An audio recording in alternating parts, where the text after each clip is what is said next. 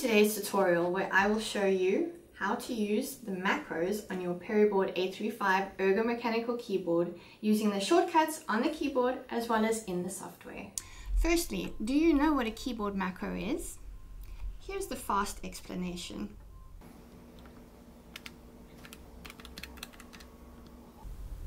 Did you get it? Just kidding.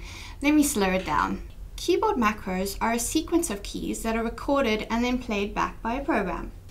If set up to suit your tasks, it can be a very useful way to increase the efficiency of your workflow. There are two ways to record the desired keys. The first one is directly onto your keyboard. The second one is by using our software. So if you press the record button and choose the profile you want to set your key sequence in, then press the keys you want to record. For example, press M1 profile button, then the record button, like I'm doing here. It will start to flash. Then you can press the home key, enter the number sequence you like, such as a password, and then press the record button again, and then it's done. Do you want to create more macro profiles? Then press the record button until it flashes. Choose the profile you would like to use, select the function key, and then type in the number sequence you want to record. Do you want to return to the original key function without using the software? Simply press the record key and then the function you want to reset. Like when we pressed the home key in our earlier example, now you must press the same key again to reset it. Now let's look at setting up the macros by using the software. Alright, once you have opened up your software, you will see the last icon on the left side of the software is the macro function. There are 4 different sections in the macro function. The left side of the keyboard image is the profile tab and the library tab.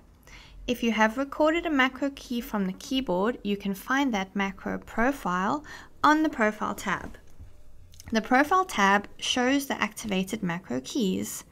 Below the library section is the profile tab. Good to know is these macro keys in the library will not be deleted even if you reset the keyboard. To create a new profile, click the plus button in the library section. If you right-click on the profile name, you can change the name. Then select a key on the keyboard picture. We are going to record a new macro profile now. Then go to macro editing on the right side of the software where the record button is. Click on the record button and enter the keys. When you have entered the keys that you want to record, click on the stop button. Now the profile key will appear with a red line around it. When you apply this key, you need to click with the right mouse button. Then the key will turn a solid red. Then you have to click apply. What is the start time and duration? I will tell you what they are. When you record the keys, the program also recognizes the time information together. So macro keys are entered at the original speed when you record them. If you type slowly, it will be recorded slowly, but you can change the speed in the software. Let's do it together. I've changed the start time to 0 and the duration to 10.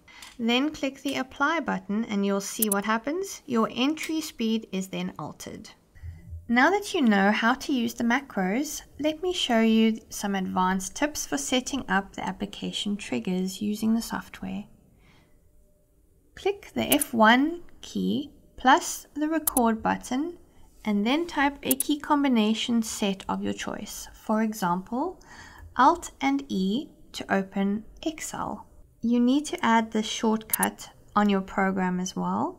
Please right-click on the program and go to the properties. There is a shortcut key there. Here you can enter the keys you have already recorded, and that's it. Now let's create a macro profile for Excel. I want to use the M2 profile mode exclusively for Excel. So on the software, I'm going to click on the M2 profile and select the plus button next to the library. Then I will press the F3 key, the record button, and Alt plus H plus A plus C. This function is now saved and set up to center the cell contents. Just one of the many examples of how you can customize the keyboard shortcuts with the macro functions. Now that you know how to use the macro functions, think of all the potential text command configurations you could use to improve the productivity of your workflow. No more constant copy and paste time wasting. You can even set up something more fun. For example, you can set a macro to use while gaming that shouts out the name of your guild or displays an item that you are selling at the touch of a button. The possibilities are endless.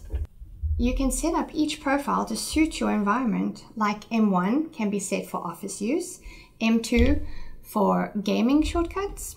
What is your favorite game shortcuts on this keyboard? Let us know, we'd love to try them. If you have any questions about this keyboard and its macro settings, please leave them below for us to answer. Also, we look forward to your comments and suggestions on what how-to video you would like to see next. Thanks for watching.